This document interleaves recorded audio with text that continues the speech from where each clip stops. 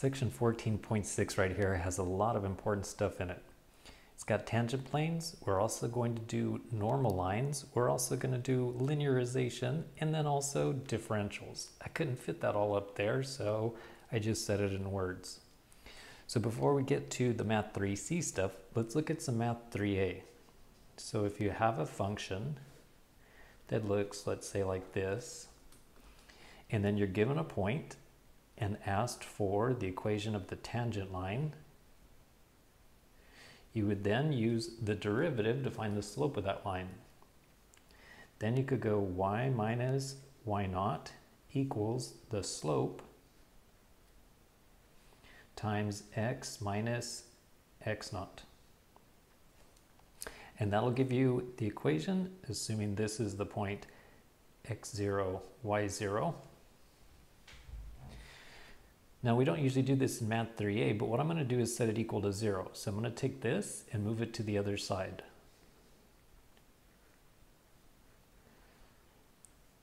The reason for this is that's the way the formula is set up in Math 3C.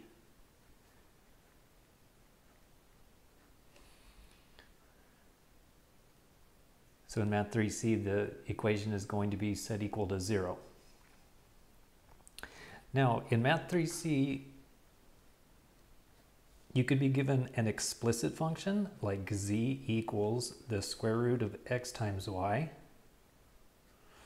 Or you could be given an implicit function like e to the zx plus the square root of x minus y equals 9. Well, because our formula right here is going to be set equal to 0, then that's what you should do for these, set them equal to 0. So I could just subtract z from both sides. Or with this one, I could subtract the 9.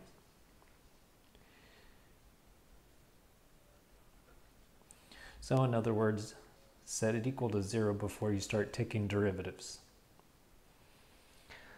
Okay, then for the tangent plane. So it's going to be similar to this, but of course we have more variables. So the formula for the tangent plane is going to be 0 equals, take the derivative with respect to x, and then plug in x naught, y naught, z naught to get a number. And then multiply by x minus x0. And then it's going to be the derivative with respect to y, and then y minus y0. And likewise, the derivative with respect to z, and then z minus z0. That will be the equation for the tangent plane. So a tangent plane would be like if you have this shape right here, a sphere, and you're given this point, which would be x0, y0, z0. And then take a plane like a piece of paper, and it would just be touching at that one point, which I don't know that I can draw very well on a piece of paper, but hopefully here, it would be like a piece of paper that's just touching that point. Now, with a sphere, it would only touch the point, but depending on the shape of the graph, like if the graph is curly, then when you draw a tangent line, right there, it's just touching at that one point, but it would actually hit the function again. So that can happen. But if you zoom in really close, then the tangent line and the function itself are very close to each other. Okay. Now, for the normal line. So the normal line then means, normal means perpendicular. So it would be the line that is perpendicular to this red piece of paper that I just put down right there. So that's the normal line. It's going to be perpendicular. And the equation for that, or I should say equations, because it's a line, we'll do it in parametric form. And the good news is you basically have everything you need right here. you would take the derivative with respect to x, whatever that number is, multiply by t, and then plus x naught. The derivative with respect to y times t, and then y naught. The derivative with respect to z times t, and then z naught. So for the first example, these are the two equations, sets of equations that we need. Now for example number 1. So the function is going to be e to the xy plus 6x squared z equals 13, and it's going to be at the point 1, 0, 2. So the first thing to do is set it equal to 0.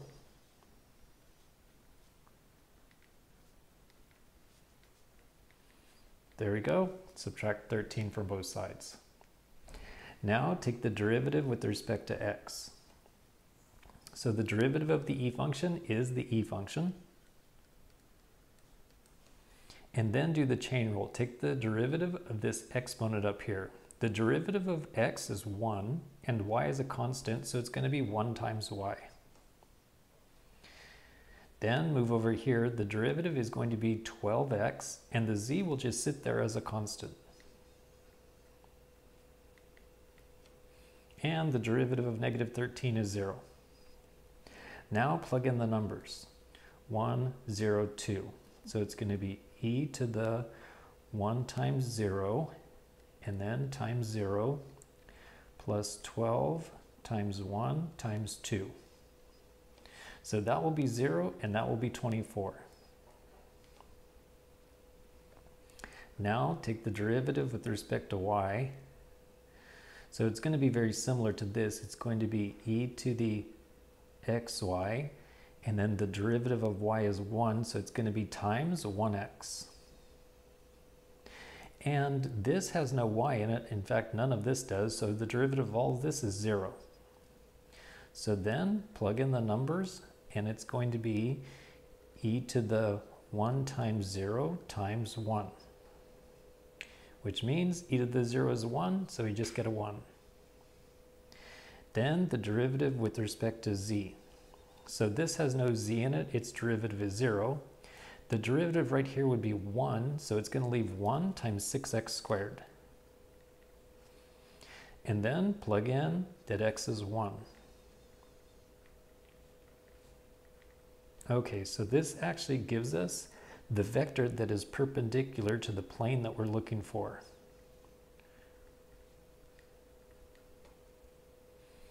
Now for the equation of the plane.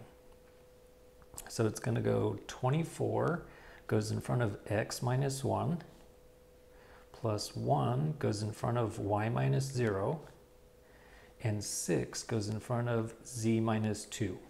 And it's set equal to 0. Of course, it doesn't matter if you put the equal 0 there or the equal 0 there. I'm just used to putting it over there.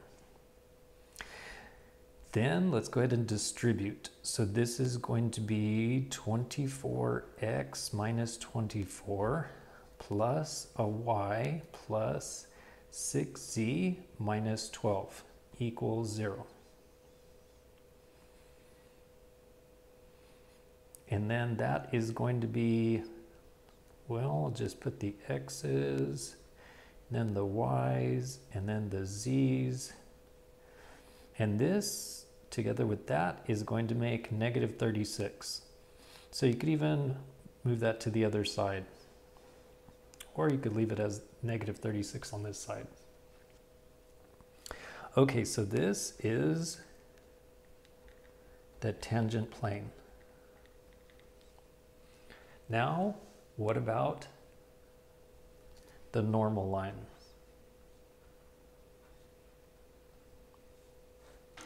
So since it's the equation of a line, you can put it in parametric form. X equals y equals z equals, and then you just take these numbers from the vector, and that's what goes in front of t.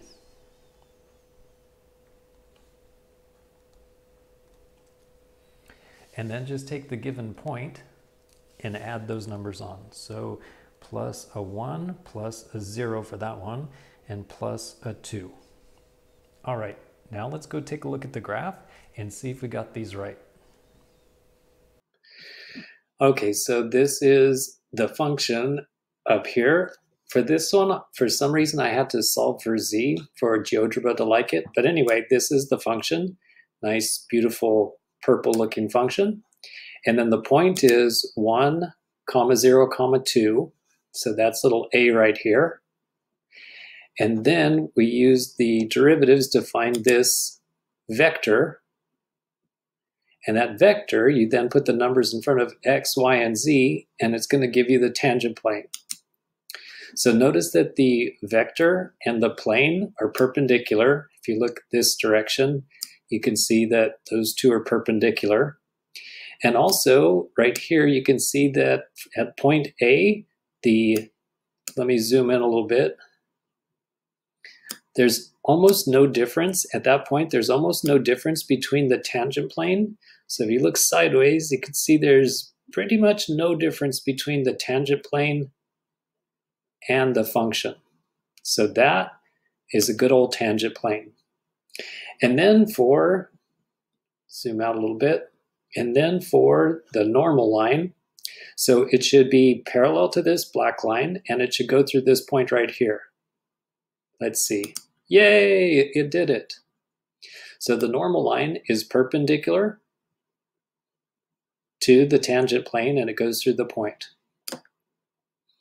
Hey, for this video, make sure you watch till the very end, because the last example is pretty challenging. It's from the homework, so make sure you watch that one. Okay, let's get back to it. And for example number 2, so z is equal to x squared plus y squared. The point is going to be at 1, 1, 2.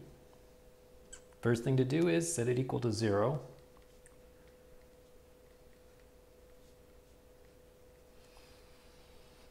And now take the derivative with respect to x. So that is easy, that's just 2x. And then substitute a 1, so it's going to be 2 times 1. Likewise with the derivative with respect to y, that's going to be 2y. Plug in this 1, and that's 2. And the derivative with respect to z, for that right there, it's going to be a negative 1. So that means that the vector that is going to be perpendicular to the tangent plane is this vector right there. Now find the equation of the plane. So it'll be take the vector 2 times x minus 1 plus 2 times y minus 1, and then minus 1 times z minus 2 equals 0. And then distribute, so it's going to be 2x minus 2, 2y minus 2, and negative z plus 2 equals 0. So I could then have these 2's cancel, or the 2 and the negative 2. And I would like to solve for z. So I'm going to move z to the other side so it becomes positive. So z equals 2x plus 2y minus 2.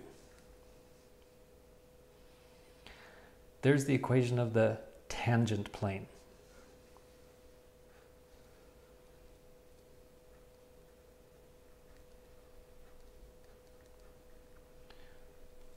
Okay, before we do the normal line, I now want to do linearization.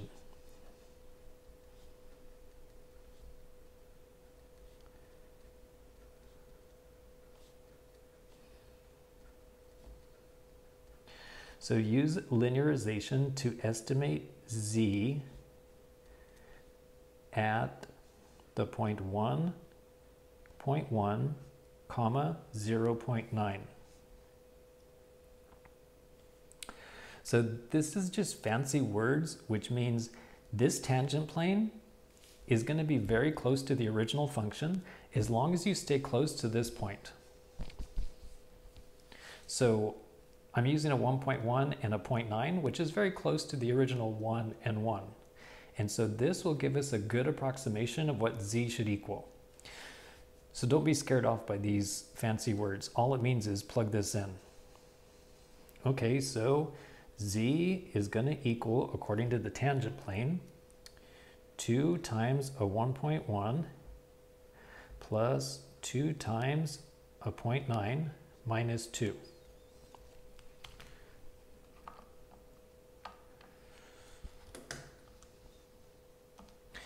Two times a 1.1 plus 2 times a 0.9 minus 2 happens to equal 2. Now let's see what the actual answer is. So the actual answer would be go to the original function and now plug in the 1.1 and the 0.9. So it's going to be 1.1 squared plus a 0.9 squared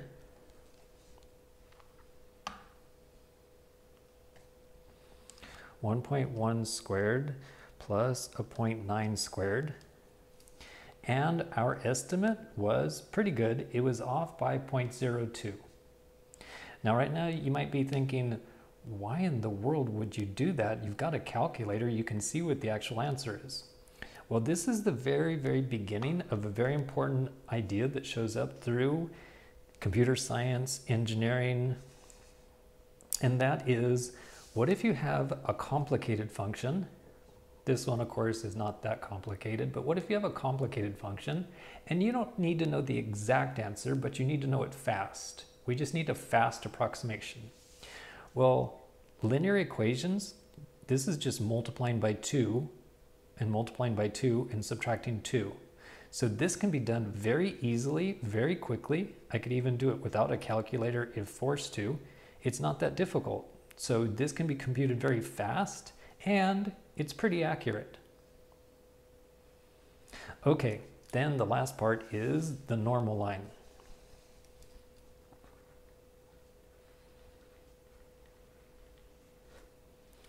So parametric form is going to be x equals y equals z equals, and then you just take the numbers from this vector and you put that in front of t. So 2 times t, 2 times t, and negative 1 times t. And then you put the numbers from the point 1, 1, 2. So plus 1, plus 1, plus 2. Now let's take a look at the graph and see if it looks correct. And here's example number 2. We've got this paraboloid. The point 1, 1, 2, so that's the point A right there. And then the equation of the tangent plane is this one right here. And if you look at it sideways, you'll see that the plane comes down like this, just barely grazes, hits it at A. And if you zoom in, or if I zoom in actually, then you can see that the plane, so if you look at this part, there's a little gap right there, tiny, tiny, no gap, no gap, no gap, tiny gap. So right around here, the plane and the function are basically the same, right around there. And then what about the normal line? So testing to see if I got that one right. So sure enough, it's perpendicular to the plane. It goes to the point A. So that one looks correct. For example number 3, we've got z equals this square root. The first thing to do is set it equal to 0. So I'll subtract z from both sides. So it's equal to the square root minus z. Now take the derivative with respect to x. So the derivative of this square root function, the derivative of a square root function is 1 over 2 times that square root function. And then do the chain rule. Take the derivative of the inside. The derivative of this will be 0. The derivative of this is going to be 1. Now plug in the numbers 3 and 0. So this is going to be 1 over 2 times 3 plus e to the 0. So substituting a 0 for y right there. So this is going to be 1 plus 3, that's 4. Square root of 4 is 2. So that means on the bottom we've got 2 times 2. Now take the derivative with respect to y. It's also going to be 1 over 2 times the square root. And now take the derivative of the inside. Right here, that will be 0. Right here, the derivative is e to the 4y. And then do the chain rule for this exponent, and the derivative of that's going to be a 4. And then plug in the numbers. So this is going to be 4 e to the 0 over 2, the square root of 3 plus e to the 0. So the denominator is the same as last time. So the denominator is a 4. The numerator is also a 4. That means we get 1. And then for the easiest one, the derivative with respect to z, this has no z in it, so the derivative is 0. The derivative right here would be -1. So the vector that we get that is perpendicular to the axis we're looking for is this vector right there. Now for the tangent plane, that'll be 1/4 x minus 3 plus 1 times y minus 0, and then -1 in front of z minus 2, and it equals 0. So that is going to be 1/4 x minus 3/4 plus a y minus a z, and then negative will be plus a 2. And then I like to solve for z, so I'm going to move the z to the other side. Z equals, and we would have 1/4 x plus y, and then we'd have 2 minus 3/4. So that is 1 1/4, or 1 1/4 is 5/4.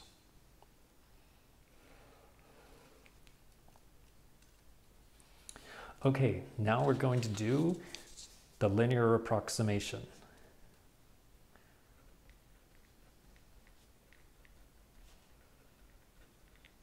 So usually in the homework they try to be fancy and they say, use the linearization to evaluate the z. So really what we're doing is approximate z at 3.1, 0.1. So this point right here has to be close to the given point, because our tangent line is only, or our tangent plane is only going to work if you stay close to that point. And of course the z value isn't given because that's what we're looking for. So just substitute those decimals in there. So it'll be 1/4 times 3.1 plus the y value plus 5/4, and that is what z will equal. So let's see. Calculator time.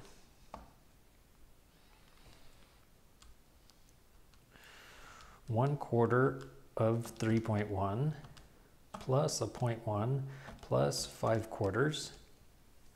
So it says that z should be approximately 2.125. Oops. Actual answer equals, so that is the square root. So going back to the given function, substitute a 3.1 for x and substitute a 0.1 for y. So how good is our approximation? The square root of 3.1 plus e to the 4 times 0.1. And the actual answer is 2.143. So at least for the first decimal, our approximation is good. It's off by a little bit in the second and third decimal, but that's pretty good, especially considering all we used was multiplication and addition. We didn't use anything fancy like e or square root. All right, the last part is the normal line.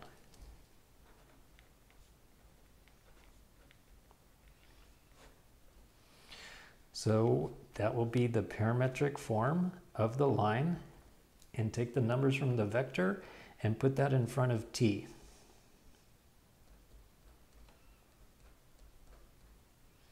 And then the original point was 3, 0, 2. So there's the normal line. Now let's go take a look at the picture, aka the graph. All right, so for example number 3, here's the function z is equal to the square root. Looks pretty cool. Looks like part of an aircraft wing or something like that, or maybe somebody's designing a skate park.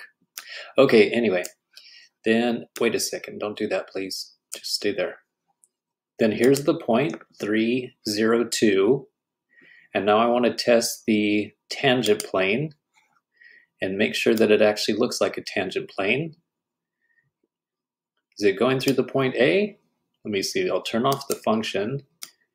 Yes, the plane is definitely going through the point A. That's good. And if you zoom in, does it look like a tangent line? Or excuse me, tangent plane. Yep. That looks very close when you're close to the point A. And now for the line, it goes through the point A, and it should be perpendicular. Again, let me turn off this and see, does that look perpendicular?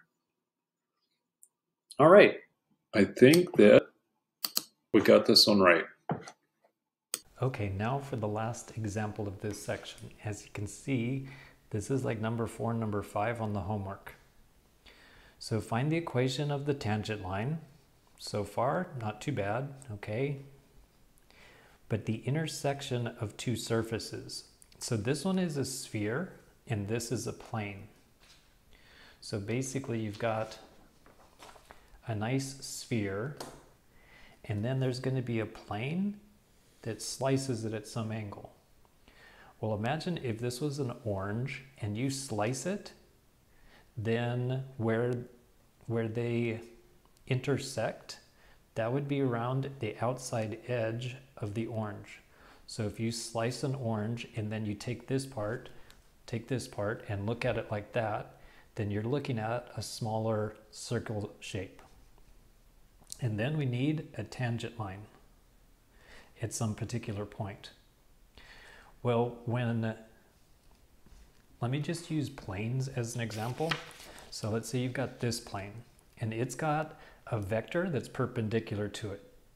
We can do the derivative with respect to x, derivative with respect to y, and derivative with respect to z to find that vector. And then you have another plane, and where they intersect, there's this line. Well, this one has a vector that's perpendicular to it that's going at this angle. In order to find the equation of a line, this red pen right here, this vector right here is going to be perpendicular to this one, and it's also going to be perpendicular to this one. So we need a vector that's perpendicular to two other vectors. That means we get to do the cross product. So to begin, take this function. You could set it equal to 0. That would just move a negative 16 to this side. When you take the derivative of that, it's 0. So you don't really need to do it. So for this one, its vector would be take the derivative with respect to x, take the derivative with respect to y, take the derivative with respect to z. And then plug in the numbers. So this is going to be 2 times 1 plus square root of 7, 2 times 1 minus the square root of 7, and 2 times 0.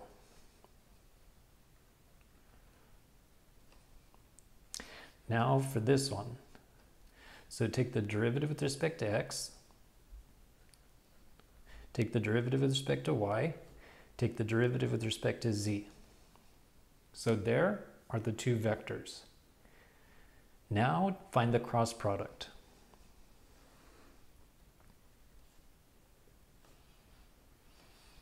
So it's going to be 2 times 1 plus the square root of 7, 2 times 1 minus the square root of 7, and 0. And then the other one is just 1, 1, 1. And then find the cross product.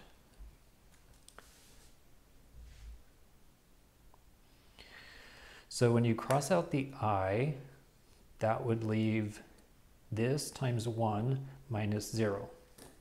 So the first entry is going to be 2 times 1 minus the square root of 7. When you cross out the j, it would be this, which is the 2 times 1 plus square root of 7 times 1, and then minus 0.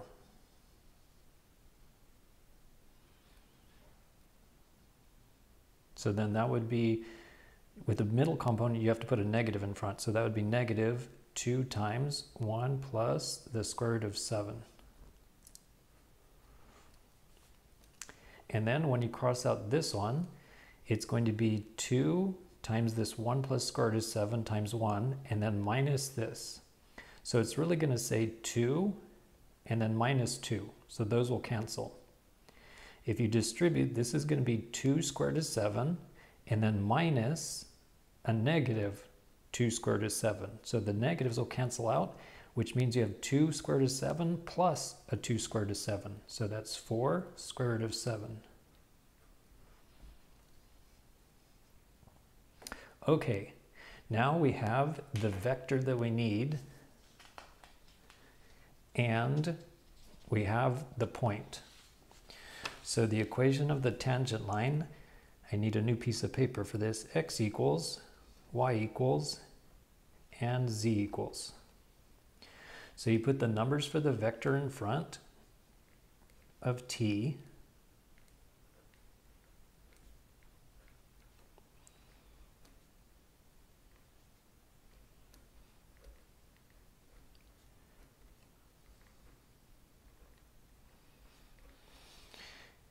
And then you put plus the numbers from the point.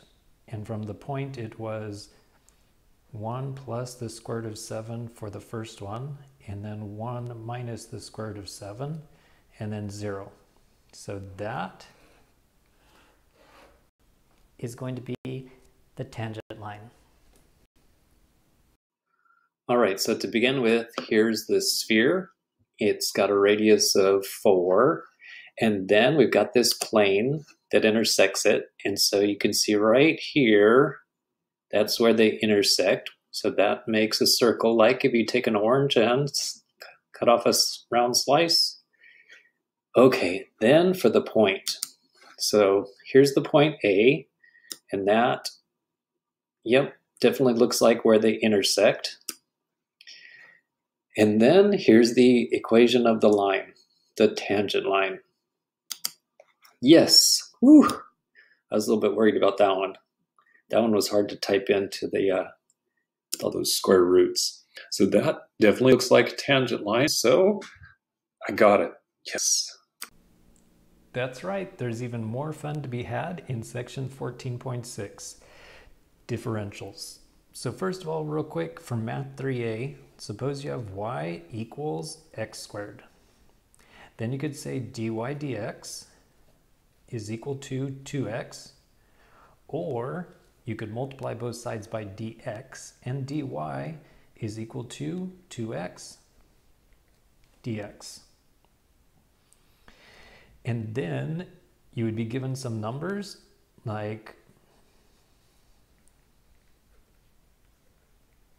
estimate the change in y if x equals 5 and x changes by a 0.1.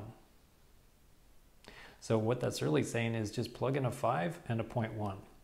So the difference in y is 2 times 5 times 0.1. So that would be a 10 times 0.1.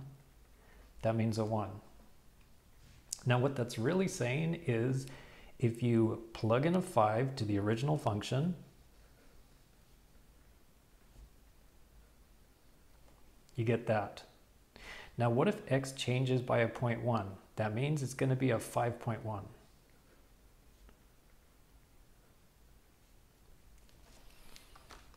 So it's going to be 5.1 gets squared equals 26.01. So how much did the y value change? The change in y would be 26.01 minus 25 is 1.01. So the actual change in y is 1.01. This dy is an estimate for that. So again, we're doing an estimate with an easier formula than having to do this with the squares and using a calculator. This part, I did it even without a calculator, and it was easy. But it gives you a nice estimate for how much the y changes. That's Math 3A. Now let's do Math 3C.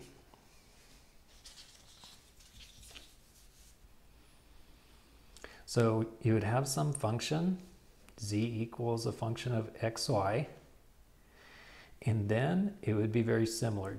dz is equal to, you take the partial derivative with respect to x and then multiply by the dx, plus you take the partial derivative with respect to y and then multiply by dy. So let's, for example, use z equals x cubed plus y squared at the point 1 comma 1 comma 2, and then suppose that dx is equal to 0.1 and dy is equal to negative 0.1. So in the homework, they might say something like, find the maximum possible error of z if the possible error of x is a 0.1 and the possible error of y is a negative 0.1. All that error means, what if there's a little bit of a difference? So what if there's a difference in the x by a 0.1, difference in the y of a negative 0.1? So then dz will be, take the derivative with respect to x, that's 3x squared, and then times dx. Take the derivative with respect to y, that's going to be 2y, and then dy. And then substitute the numbers.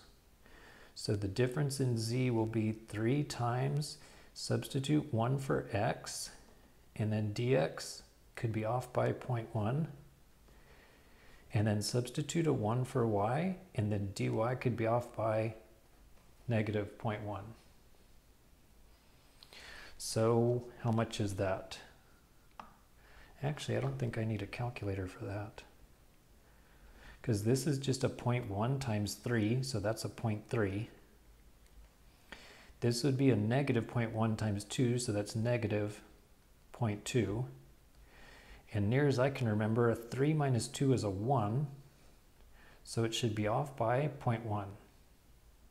So let's see, the original z value is 2. If you plug in a 1 and a 1, it gives you 2. This is saying, what if you plug in a 1.1? And this is saying, what if you plug in a 0.9? So then z would equal a 1.1 cubed plus a 0.9 squared, and that would be the new z value. So 1.1 is cubed plus 0.9 is squared, so it's 2.141. Keep in mind the original z value was 2. So if you find the difference in the z values, the 2's will cancel and it will give you a 0.141. So this was my estimate for how much it would be off, which again I was able to do without a calculator. This one I did use calculator, but this is the actual value. So the estimate, it's pretty good, not bad.